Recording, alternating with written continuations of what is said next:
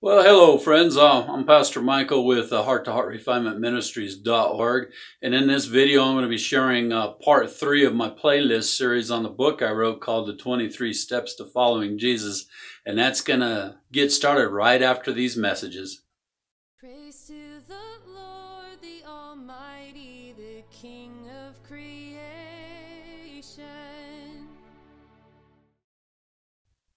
Well, my friends, what I usually do in my online school at Heart to Heart Refinement School.teachable.com is I do a lot of PowerPoint teaching with slides on the screen. So I'm going to back up and get started with the slides. And I want to read some scriptures to you about the life of Jesus. So let's get started.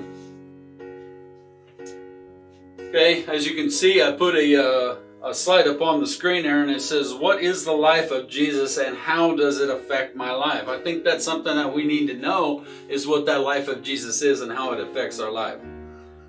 What I did was Google the top 14 Bible verses on the life of Christ, and I will share them with you below. So I'm going to share these 14 scriptures with you. I think it's important to take this to the Word of God and see what the Word of God has to say about the life of Jesus.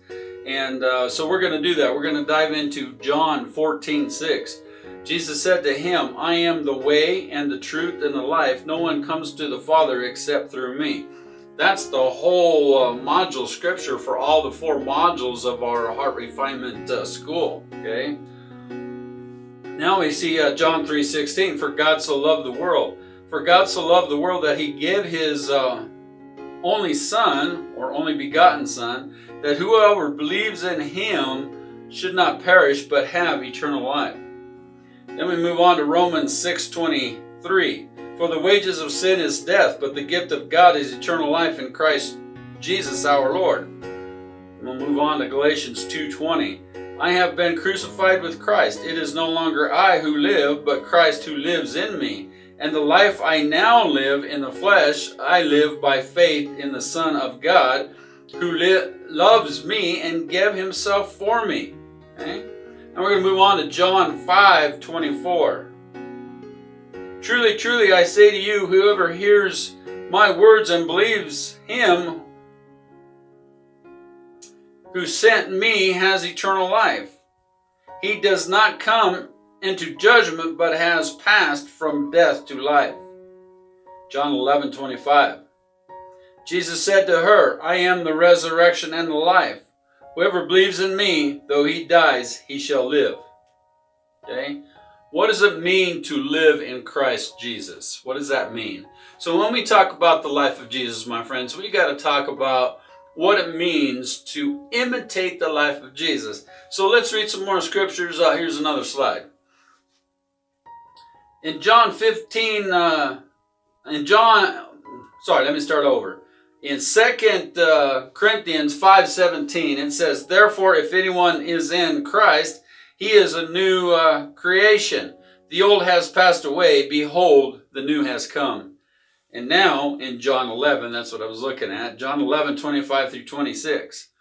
Jesus said to her, I am the resurrection and the life. Whoever believes in me, though he dies, shall not, yet shall he live. And everyone who lives and believes in me shall never die. Do you believe this? Okay, and then in John 10:10, the thief comes only to steal and kill and destroy. I come that they may have life and have it abundantly. And then again in Philippians 4:13, I can do all things through him who strengthens me. Who is it that strengthens us? Christ Jesus. Okay. Hebrews 13:5, keep your life free from love of money and be content with what you have, for he has said, I will never leave you nor forsake you. And in John 8:12, I am the light of the world. Again, Jesus spoke to them, saying, I am the light of the world. Whoever follows me will not walk in darkness, but will have the light of life. And then in 1 John 5:20, and we know that the Son of God has come and has given us understanding, so that we may know him who is true. And we are in him who is true, in his Son Jesus Christ. He is the true God of eternal life. Now, as I take that off the slide, I want to come and talk to you for a minute. At the end of this slide teaching, I'm going to show you the remaining steps of following Jesus in this article. Okay, but let's go back and let's view some more of the slides.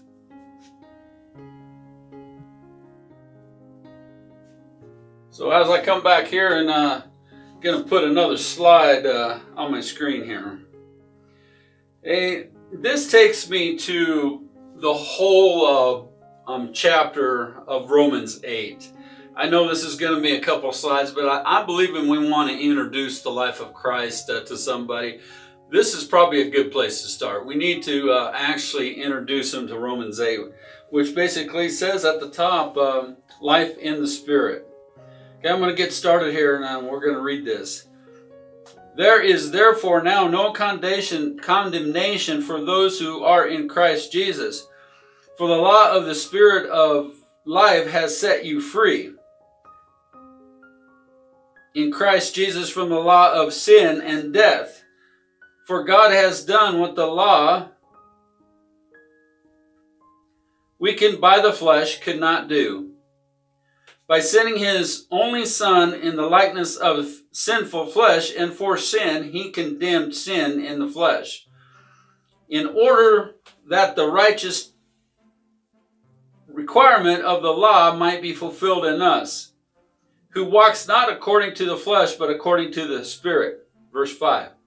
For those who live according to the flesh set their minds on the things of the flesh, but those who live according to the Spirit set their minds on the things of the Spirit. For to set the mind on the flesh is death, but to set the mind on the Spirit is life and peace. For the mind that is set on the flesh is hostile to God, for it does not submit to God's law. Indeed, it cannot. Verse 8. Those who are in the flesh cannot please God. Verse 9. You, however, are not in the flesh, but in the Spirit. If in fact the Spirit of God dwells in you, anyone who does not have the Spirit of Christ does not belong to him. But if Christ is in you, all through the body is death because of sin, the Spirit is life because of righteousness. If the Spirit of God who raises Jesus from the dead dwells in you, he who raised Christ Jesus from the dead will also give life to your mortal bodies through his Spirit who dwells in you. And now you see we are heirs with Christ because of what this is saying, right? So heirs to Christ. What does that mean? So then, brothers, we are debtors not to the flesh to live according to the flesh. For if you live according to the flesh, you will die. But if by the Spirit you put to death the deeds of the body, you will live. For all who are led by the Spirit of God are sons of God. For you did not receive the spirit of slavery to fall back into fear, but you have received the Spirit of adoption as sons, by whom we cry, Abba, Father. Okay? A lot of things going into this scripture, my friends. We need to really pay attention to Romans 8. Let me put next slide up on the screen that will start us out on verse 16. The Spirit himself bears witness with our spirit that we are children of God. And if children, then heirs, heirs of God and fellow heirs with Christ, provided we suffer with him in order that we may also be glorified in him. And then you're going to see the words future glory there. And in verse 18, for I consider that the sufferings of the present time are not worth comparing with the glory that is to be revealed to us. For the creation waits with eager longing for the revealing of the sons of God.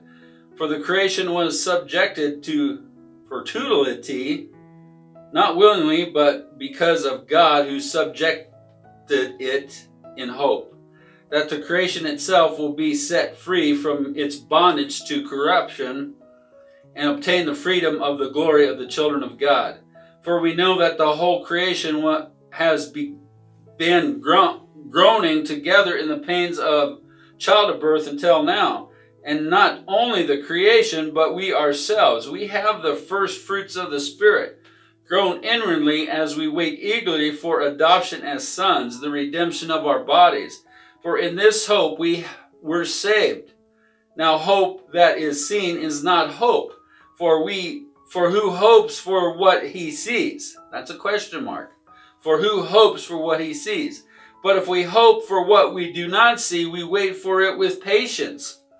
Likewise, the Spirit helps us in our weakness, for we do not know what to pray for as we ought, but the Spirit himself intercedes for us with groanings too deep for words, and he who searches hearts knows what is in the mind of the Spirit, because the Spirit intercedes for the saints and according to the will of God. And we know that those who love God, all things work together for good, for those who are called according to his purpose. For those whom he foreknew,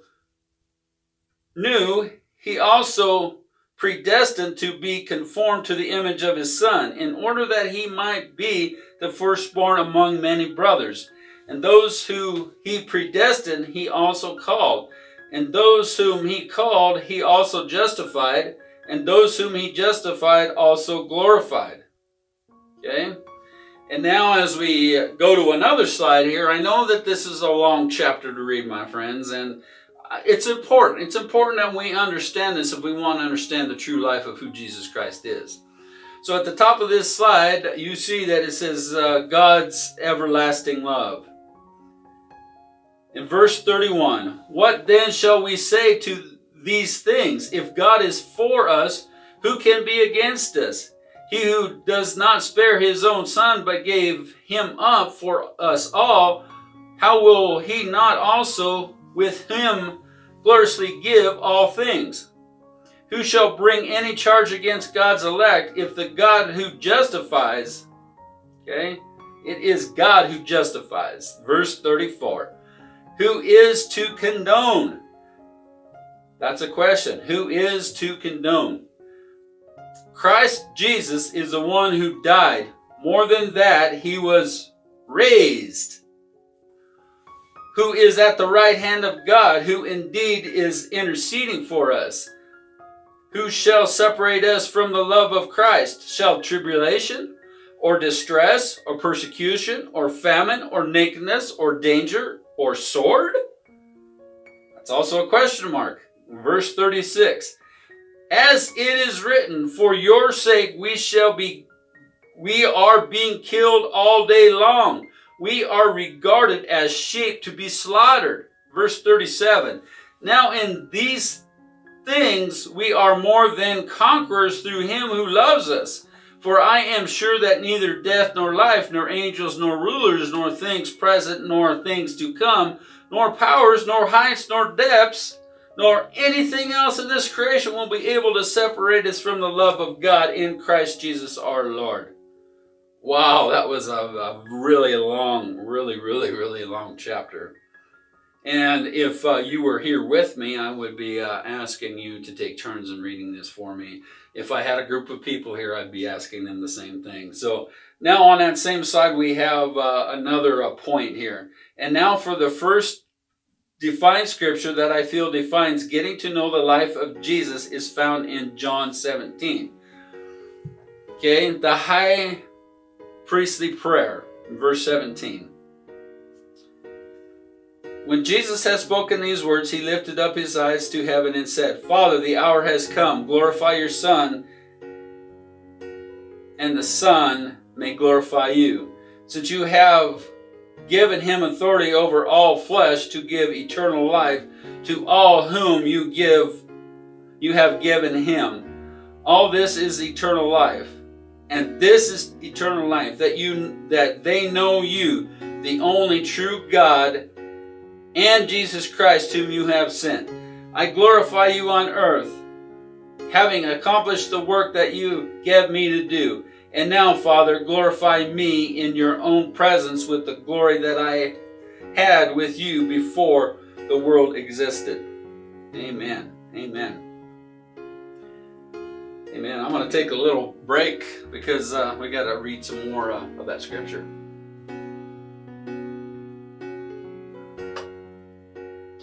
So I knew the slide that you see starts with verse 6. I have manifested your name to the people whom you give me out of the world. Yours they were, and you gave them to me, and they have kept your word. Now they know that everything that you have given me is from you. For I have given them the words that you gave me, and they have received them and have came to know in truth that I come from you, and they have believed that you sent me. I am praying for them. I am not praying for the world, but those whom you have given me, for they are yours. Verse 10. All mine are yours, and yours are mine, and I am glorified in them.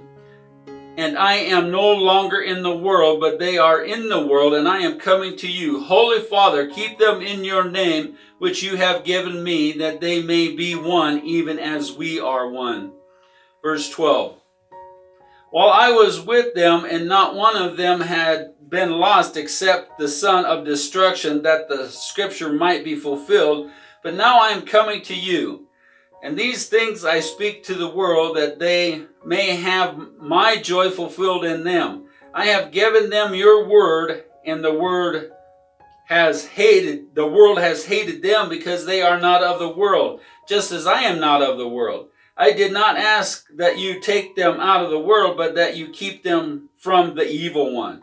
They are not of the world, just as I am not of the world. Sanctify them in the truth. Your word is truth. As you sent me into the world, so I have sent them into the world. And for their sake I consecrate myself, that they may also be sanctified in truth. Okay, I'm going to stop there before I read verse 20. Jesus is talking about his disciples that he was with at that time, but he's also talking about us that are disciple followers of Jesus. Okay, so let's go on and let's read verse 20. I do not ask for these things, but also for those who will believe in me through this their word, that they may all be one, just as you, Father, are in me and I in you, that they also may be in us, so that the world may believe that they have sent me. The glory that you have given me, I have given to them, that they may be one, even as we are one. I am in them and you in me, that they may become perfectly one, so that the world may know that they sent me and loved me, even as you loved me.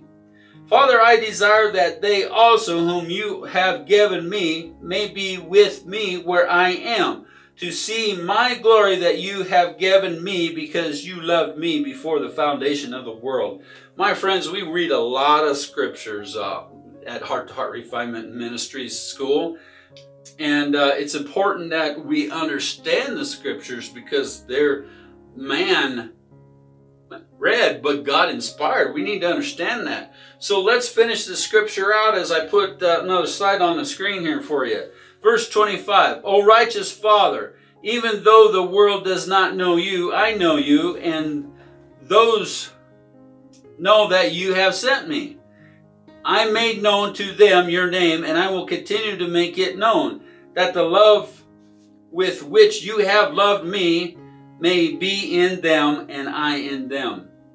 Wow, that was a lot of reading. 2 long chapters that I read to you, okay? So now you see a Bible on this screen here, okay? And now for the prayer that leads me into imitating the life of Jesus Christ. Okay, this is a prayer right out of the scripture in Jude 24, verse 25. Jude 24 and 25.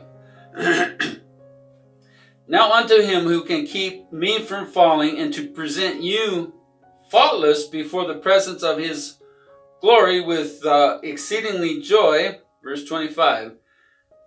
To the only wise God our Savior be glory and majesty, domain and power, both now and forever. Amen. What a marvelous prayer that is to know that we are covered under the precious blood of Jesus Christ. Okay, now my next slide here says, To imitate the life of Christ, we need to renew our minds. But how? Okay? How do we renew our minds? Okay? If we don't renew our minds, we're not going to really truly know the life of Jesus. So how? How can we renew our minds? Let's read here. By the renewing of their minds, we are perfectly useless as Christ exalted Christians if all we do is conform to the world around us. And the key to not wasting our lives with this kind of success and prosperity, Paul says, is being transformed. Do not be transformed to this world, but be transformed. That word is used one time in all the Gospels, namely about Jesus on the mountain of transfiguration. The mountain of transfiguration, same word. And he was transfigured before them, and his face shone like the sun, and his clothes became white as light. Okay? Very powerful thing there, right? Okay? More than external transformation. I point this out for one reason. To make the point that the conformity to the world does not primarily mean the external avoidance of worldly behaviors. That's included. But you can avoid all kinds of worldly behaviors and not be transformed. His face shone like the sun, and his clothes became white as light. Something like that happens to us spiritually and morally. Mentally first on the inside, and then later at the resurrection on the outside. Transformation is not switching from the to-do list of the flesh to the to-do list of the law. When Paul replaces the list, the works of the flesh, he does not replace it with the works of the law, but the fruit of the Spirit. The Christian alternate to immoral behavior is not a new list of moral behaviors. It is the triumph, power, and transformation of the Holy Spirit through faith in Jesus Christ, our Savior, our Lord, our treasure. God has made us sufficient to be ministers of a new covenant, not of the letter, but of the Spirit. For the letter kills, but the Spirit gives life. Okay, and that's out of 2 Corinthians 3:6. So, how do we transform our heart? By the renewing of our mind. Isn't it kind of important to understand transforming our heart? Our heart is what's affected by the influences of this world. If we can't learn to transform our mind by renewing it, our heart's going to be in jeopardy. So let's put another slide on the screen here and let's check it out. Okay? Okay, so as you see, I put another slide on the screen. Okay? Right here it is. So transformation is a profound, blood-sought, spirit-wrought change from the inside. In Romans 12, verse 2, Paul is now focused on one essential means of transformation, the renewal of the mind. Do not be conformed to the pattern of this world, but be transformed by the renewing of your mind. What does this actually mean, my friends? What does it mean to renew your mind, okay? I have 4 bullet points there. Let's read them. If you long to break loose from the conformity of the world, you will renew your mind. If you long to be transformed and new on the inside out, you will renew your mind. If you want to be free from mere duty-driven Christianity and do what you love to do because what you love to do is what you ought to do, you will be refined in your mind. If you long to offer up your body as a living sacrifice so that your whole life becomes a spiritual act of worship and displays the worth of the world, then give yourself with all your might to pursuing this renewal of your mind. Because the Bible says this is the key to transformation. Do not be conformed to this world, but be transformed by the renewing of your mind. Okay, so I'm going to ask some personal reflection questions here. What is wrong with the human mind? Okay, that was discussed in part 1 of this playlist series, the way of Jesus. Okay, number 2, why does our minds need renewed? Okay, I discussed that in the truth of Jesus in part 2 of this playlist. Okay, and number 3, what does this renewal look like? Okay, I'm teaching you this renewal in this 3rd part of this playlist. Okay, number 4, which we're going to be doing next time, is how can we pursue and enjoy this renewal? That's access to God. Okay, let's put another slide on the screen here. And I'm sorry that this is taking a while, but we have a lot to cover here, and I don't want to make this part 1 or part 2. So let's just keep moving on, and if you want to pause it and come back later and watch the rest of it, you're more than welcome to do that. Okay, and if you haven't already subscribed to get the notifications of when I do a video, if you hit the subscribe button, which is down there, that'd be cool. Okay, so let's look at this one. And this is talking about the problems with our minds. Okay. There are many who think that the only problem with the human mind is that it does not have access to the knowledge it needs. So education becomes the great instrument of redemption, personal and social. If people just got more education, they would not use their minds to invent elaborate scams and sophisticated terrorist plots and complex schemes for embezzlement and fast talk, foul-mouthed, mentally nimble radio rudeness if people just got more education. Okay? But what education are we really talking about here? Is this the education of the world? Or is this the education that Jesus wants us to have to renew our mind? Okay? The Bible has a far more profound analogies of the problem. In Ephesians 4:23, Paul uses a striking phrase to parallel Romans 12:2. He says, "Be renewed in the spirit of your mind." Now, what in the world does that mean, the spirit of the mind? It means at least this: the human mind is not a sophisticated computer managing data, which is then faithfully presented to the heart for appropriate emotional responses. Okay? Remember that. The human mind is not a sophisticated computer managing data. Okay, remember that. The mind has a spirit. In other words, our mind has what we call a mindset. It doesn't just have a view, it has a viewpoint. It doesn't just have a power to perceive and detect. It also has a posture, a demeanor, a bearing, an attitude, and bent on other things. By renewing the spirit of your mind. The problem with our minds is not merely that we are finite and don't have all the information. The problem is that our minds are fallen. They have a spirit and bent on other things. A mindset that is hostile to the absolute supremacy of God. Our minds are bent on not seeing God as infinitely more worthy of praise than we are or that we make or achieve. That's a powerful thing there of what that's saying, my friends. Okay, let's move on to another slide. Okay, this is what we see in Romans 1, verse 28. Since they did not see fit to acknowledge God, God gave them up to a biased mind.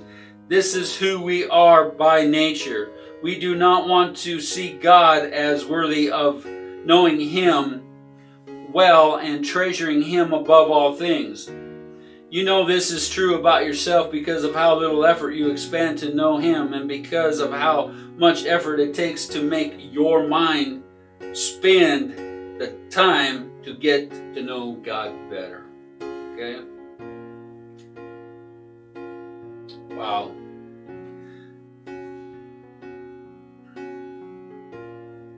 I have to pause there for a minute, people, because that really does make a lot of sense. Okay? Let's read on here. That's what's wrong with our minds. This illumines the relationship between verse 1 and 2 of Romans 12. Verse 1 says that we should present our bodies, our whole lives, to display the worth of God and all He has for us in Christ. Now it makes perfect sense when verse 2 says this: for that to happen, our minds must be renewed.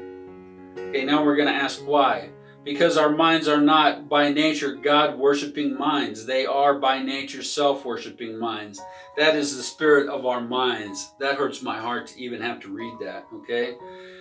So who renews our mind? Okay, the Holy Spirit renews our mind. This brings us fully to the remedy of how we obey Romans 12:2. Be transformed in the renewing of your mind. First, before we can do anything, a double action of the Holy Spirit is required.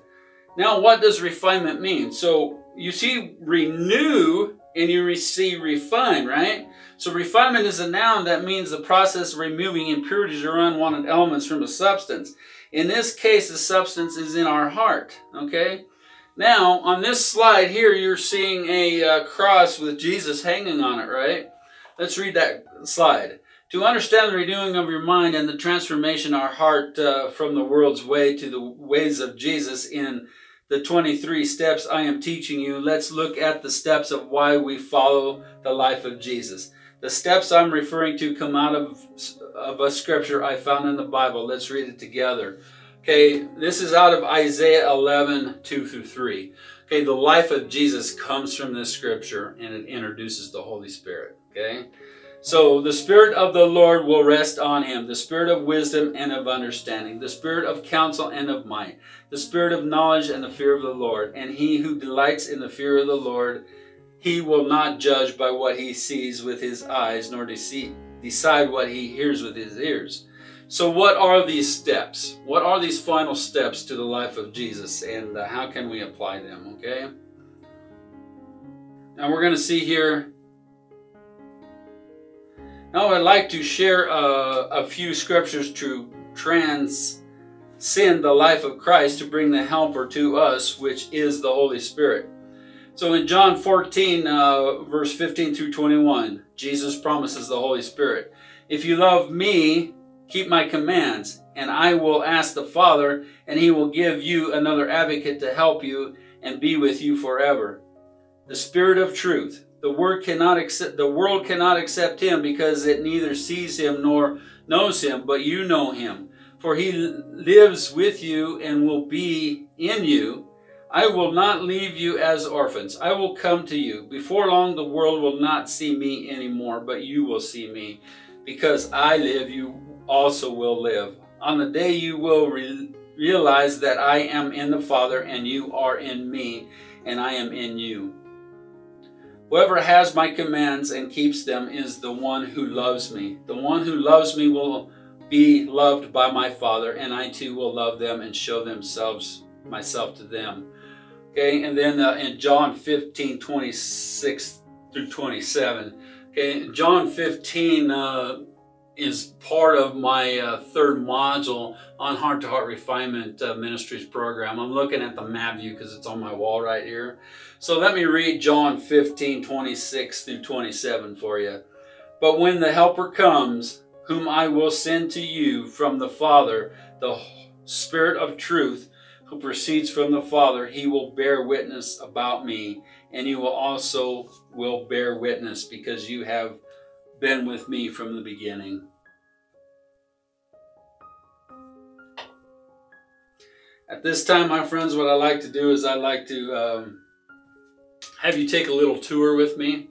What I like to do is go for a walk with Jesus as we walk with the Holy Spirit. I believe that this is something that we need to do.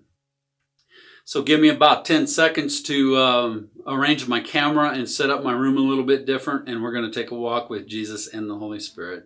I'll be back shortly.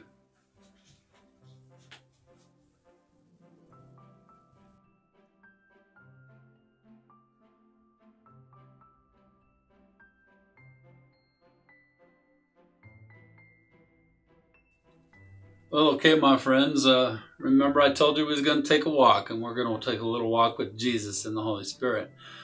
First of all, I want to introduce you again to Jesus. You know that Jesus is a crutch that hangs on my wall back here, and you can see the cross there. You can see the other crutch that's there. When we follow the ways of Jesus, Jesus has to live in our heart. We have to stay attached to him. We have to stay attached to the vine, okay? So remember when I left the last video on the truth of Jesus, when Jesus leads us, we follow, okay? We follow Jesus. Wherever Jesus leads us, we're going to follow him, right? Okay, so when the problems of this world come our way, and as you can see on the wall here, I'm projecting the world right here, right? To me, this is busyness. To me, this is the hate of the world. This is non-Christians. This is religious hypocrites. This is what the world represents to me. So when we encounter this, if we don't know how to walk with Jesus in our heart and the Holy Spirit, all we can do, my friends, is hop through life, even when Jesus is leading us. So what happens in this world? Okay, it wounds our heart. Okay, so let's say that my leg is injured because of the way of this world. Okay, I can no longer carry my own weight. I have to depend on Jesus to carry me. Okay, but I cannot put my foot down because it's wounded by the world, right? So all I can do is hop. All I can do is hop. I cannot walk because of the hardships of this world that wound my heart, and neither can you unless we introduce the Holy Spirit into our life. That's what the life of Jesus indicates, my friends. And now we take the Holy Spirit down from where it was at in heaven, and now we see the Holy Spirit. Okay, we see the Holy Spirit on that side. The Holy Spirit is also written right there. My friends, Jesus and the Holy Spirit are like our spiritual parents. If mom and dad are actually spiritual leaders and spiritual nurturers, this is the indication that they're going to teach us this. But because we grow up in a world that isn't like that, I'm a spiritual father. Okay, I do a lot of spiritual father talk times. So now when we're wounded in this world, we have Jesus and we have the Holy Spirit that help us. Okay, so I'm going to back up and I'm going to teach you step 17 through step 23. And I'm going to introduce those to you. So let me back up over here. Okay, so now we understand that now we're broken because of the way of the world. The life of Jesus through this crutch, we believe in Him. It goes in our heart. But we need also another helper. So the first step that we make on the crutches is step 17, to apply wisdom. So now I step. Now I can apply wisdom. Okay, step 18 is to apply understanding. So I take one more step and now I can get there, right? All right. But we're still broken, right? Now we have to apply step 19, which is learn to apply counsel. One more step. Now I'm not hopping, am I? Okay, step 21, learn to apply fortitude. Okay, one more step. Okay, I'm going to back up a little bit because I got a few more steps to go to. So step 19, okay, we're dealing with the woundedness of our world. We're dealing with that woundedness in our heart. So step 19, we learn to apply knowledge, okay, and we can take another step, okay. And step 22, we learn to apply piety. What is piety? You're going to have to get involved in my online school to learn what piety means, but we can take one more step. Okay, now in step 23, we learn to apply the fear of the Lord. Okay, now we take one more step. Okay, those are the 23 steps to following Jesus. Okay, Jesus was back up here, and the Holy Spirit comes back up here. When I go to a church and I do a demonstration on how to bear the fruits of the Spirit, I take my crutches with me. I take my friends with me. And when I walk into that church on my crutches called Jesus and the Holy Spirit, people get that. People understand that. So my friends, I hope you don't walk away from this playlist series on the life of Jesus lightly. Okay, what I'd like you to do is I'd like you to play back from the first part of the playlist series that I did. I introduced you to the book, The 23 Steps to Following Jesus. I introduced you into the way of Jesus. I introduced you into the truth of Jesus. Now I introduce you into the life of Jesus. Those are the 4 areas, but we got one more to go, okay? We got to introduce you into the reason why we do all this. The reason why I wrote the book, 23 Steps to Following Jesus. Until that time comes, my friends, may God bless you. May His face shine upon you, and may Jesus always bring you joy.